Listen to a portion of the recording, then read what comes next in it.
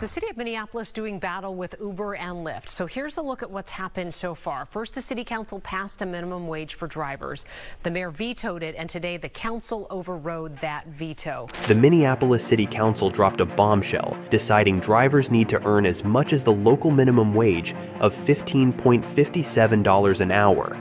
That's got Lyft and Uber in a twist, calling the ordinance a deal breaker and setting the stage for their exit on May 1st, strong-arming the city of Minneapolis in a shocking power move. Lyft and Uber, the giants of ride-hailing, are planning to hit the brakes and leave the city. Why? Well, it's all down to money. Specifically, how much drivers should be getting paid. This move could flip the transportation scene in Minneapolis upside down, leaving riders and drivers with a ton of questions. So let's dive into this roller coaster of ride-hailing politics and see what's driving this dramatic turn of events. Will this ruin the Minneapolis gig economy? If Lyft and Uber make their exit, the landscape of transportation in Minneapolis could shift dramatically. This move could leave a gaping hole in the daily commute and travel routines of thousands. The departure of these ride-hailing giants might open doors for new players in the market, like Move, which is gearing up to offer a similar service with potentially better terms for drivers. The discussion isn't just about ride availability, it's a broader conversation about the gig economy and fair wages. The proposed rates by the Minneapolis City Council aim to align driver earnings with the local minimum wage, advocating for a fairer compensation model. Yet, the ride-hailing companies argue that these rates could inflate costs for riders,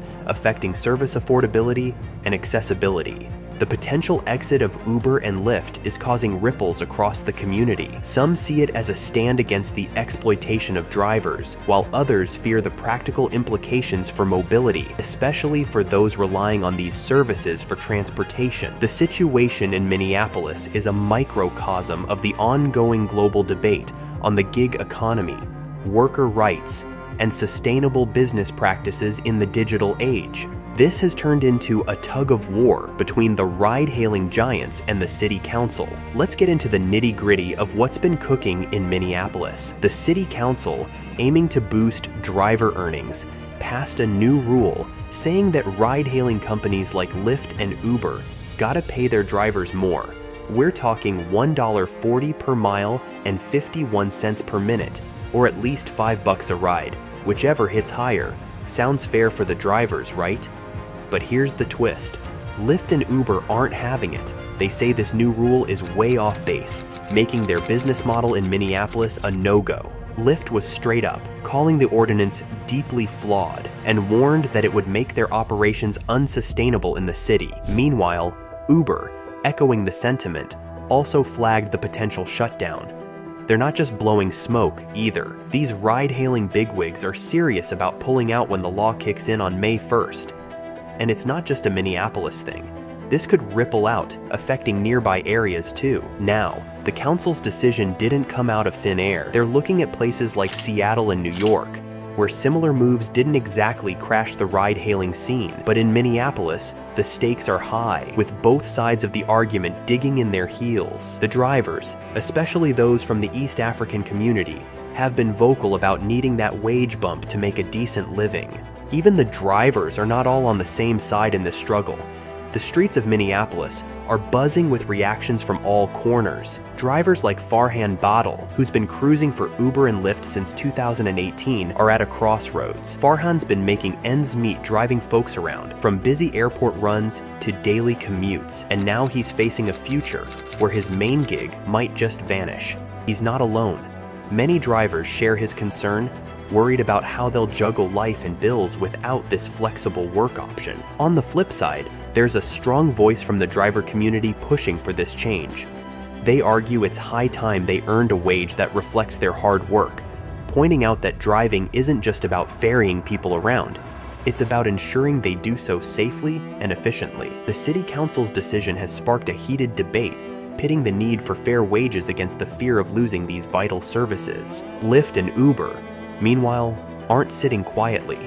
They're rallying for a statewide law to override the city's decision, fearing a fare hike could drive riders away. As the deadline looms, the tension is palpable, with drivers, riders, and city leaders all tangled in a high-stakes standoff over the future of ride-hailing in Minneapolis. This isn't the first time we see this conflict in the US. Looking at the broader picture, the Minneapolis saga isn't happening in a vacuum. Other cities like Seattle and New York City have navigated these choppy waters, setting minimum pay rates for ride-hailing drivers. In these cities, despite initial pushback, Uber and Lyft continued operations, suggesting that while the companies protest higher costs, there's room for adaptation and negotiation. In Seattle, the implementation of the Fair Share Ordinance, which increased driver compensation, was closely watched. Critics feared it would lead to decreased demand and higher prices for consumers. However, those drastic market shifts didn't fully materialize. Drivers and experts noted that while there were adjustments, the market remained robust, and ride-hailing services continued to be a staple in the city's transportation ecosystem. This scenario provides a crucial context for Minneapolis. It demonstrates that while ride-hailing giants like Uber and Lyft may threaten to exit markets over wage ordinances, such exits may not be permanent, or may not even occur if there's a middle ground to be found. In Austin, Texas, after Uber and Lyft left due to regulatory issues, they eventually made their way back, showing that market dynamics and regulatory environments are fluid and subject to change. Minneapolis stands at a crossroads. With its unique economic and social fabric, the city must weigh the benefits of ensuring fair wages for drivers against the potential risks of losing these essential services, which many residents rely on for daily transportation. The outcome in Minneapolis could set a precedent for other cities grappling with similar issues, making it a critical moment for the future of ride-hailing services and gig economy regulations. Can Uber and Lyft overturn the city council? The political and legislative landscape surrounding the Uber and Lyft exit in Minneapolis is tense and complex. The city's decision to enforce higher wage standards for ride-hailing drivers has sparked a fierce debate across various sectors. Uber and Lyft have threatened to leave, pushing for state-level legislation that could override the city's ordinance. Governor Tim Walz expressed deep concerns about the ride-hailing giant's potential departure, emphasizing the widespread reliance on their services, including by people with disabilities and those needing safe late-night transportation. The state government faces pressure to intervene, possibly by proposing legislation that balances fair driver compensation with the operational needs of Uber and Lyft. Meanwhile, Minneapolis City Council members are in the spotlight, facing the tough choice of standing firm on their decision or seeking a compromise to prevent the ride-hailing services from leaving. This situation underscores the ongoing struggle to reconcile the gig economy's flexibility with the need for worker protections and fair wages. The Minneapolis scenario is a critical case study in the broader national conversation about the gig economy and the regulation of ride-hailing services. The outcome could influence future policies in cities across the U.S., making it a landmark case in the evolving narrative of digital platform regulation and labor rights.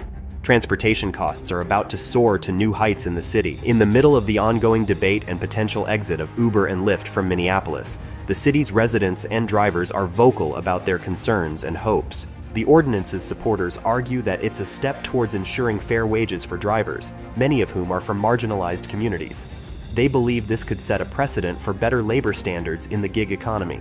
On the other side, critics worry about the immediate practical implications, especially for those who rely heavily on these services. The fear is that removing Uber and Lyft from the city's transportation equation could lead to increased costs and decreased accessibility for riders, particularly affecting low-income individuals and those with disabilities who depend on these services for mobility. The city council and state legislators are now in a delicate position, needing to balance the demands for fair driver compensation with the broader transportation needs of the city's residents. The decisions made in the coming weeks could redefine the future of ride-hailing services in Minneapolis and potentially influence similar discussions in other cities. The fight of who is going to fill the gap. As Minneapolis braces for the potential exit of Uber and Lyft, there's a buzz around what will fill the void. This isn't just about catching a ride. It's about how a city adapts when major players in the gig economy hit the road. The spotlight's on new kids on the block like Move, geared up to take the wheel with promises of fair pay for drivers and competitive fares for riders. The plot thickens with local startups and driver-owned cooperatives eyeing the gap, ready to redefine ride-hailing in Minneapolis. These emerging players aren't just looking to fill a service gap.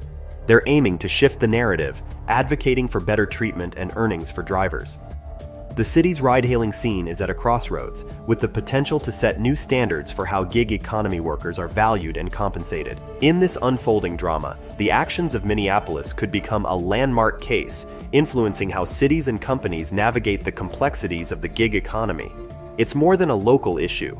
It's a glimpse into the future of work, worker rights, and urban transportation. As the deadline approaches, all eyes are on Minneapolis to see how this showdown will reshape the gig economy's landscape. Wrapping this up, folks, Minneapolis is at a turning point with the Uber and Lyft drama. It's more than just a local tiff. It's a glimpse into the future of work in our fast-paced digital world. How this plays out could change the game for gig workers everywhere, not just in Minneapolis. So what do you think? Is this a step forward for fair wages, or will it drive these app giants away for good? If you want to keep tabs on this unfolding story and get more of the gritty, in-depth analysis you crave, hit that subscribe button. Stay in the know, join the conversation, and let's dive deep together into the stories that shape our world. Don't miss out. Subscribe now and be part of the journey as we uncover the impacts and evolutions of our global gig economy.